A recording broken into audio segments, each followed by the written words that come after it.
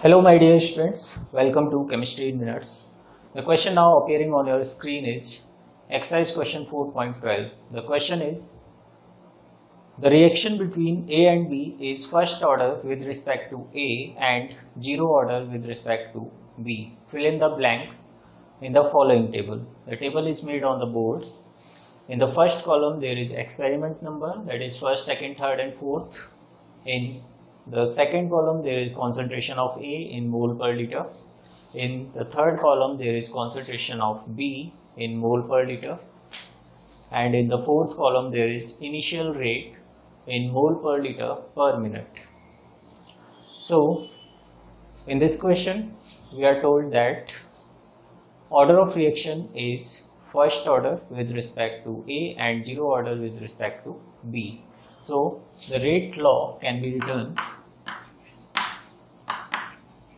as K concentration of A to the power 1 and concentration of B to the power 0.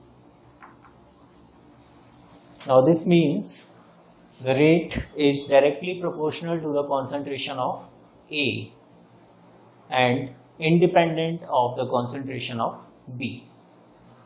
Now in this case, the first and second, the rate of reaction has become double as it is changed from 2.0 into 10 raised to the power minus 2 mole per liter to 4.0 into 10 raised to the power minus 2. Now it has become double, that means the concentration of A has also become double. So in this blank we will write 0.2. Now if we see this first row and third row, the concentration of A has become 4 times. So the rate of reaction will also become 4 times the initial rate. Means in this blank there will be 8.0 into 10 raised to the power minus 2. Now in case of this third blank, if we compare the rate of reaction from first and third, the first experiment and the fourth experiment, so we will see the rate of reaction is the same. So the concentration of A should be same. So this will be 0.1.